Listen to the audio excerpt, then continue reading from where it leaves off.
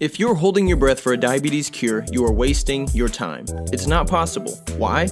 Because a cure implies a return in lifestyle. That same lifestyle that made you susceptible to diabetes in the first place. Now, permanent remission, on the other hand, is very possible because it comes from the change in lifestyle. Lifestyle got you in, and lifestyle can get you out. There are only 3 things you need to remember. Am I getting enough activity? Am I getting enough quality sleep?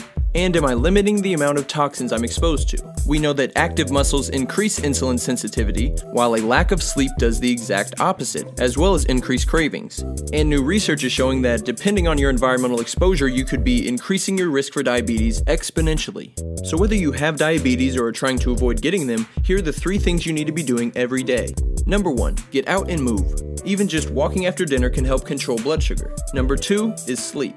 The more consistent your sleep schedule is, the higher the sleep quality will be. And number 3, eat your greens and drink plenty of water. This helps to keep the pollutants from our diet and our environment from clogging up our insulin receptors. Why waste any more time managing diabetes when we know permanent lifestyle change can put this disease in permanent remission?